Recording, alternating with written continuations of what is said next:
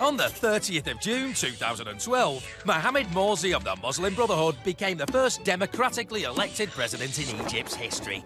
Just over a year later, he was ousted in a military-backed coup following large-scale anti-government protests.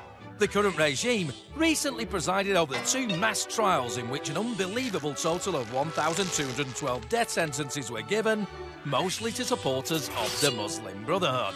Described by the United Nations as a travesty of justice, it seems the Egyptian government is using its legal system instead of what it really needs, an exterminator.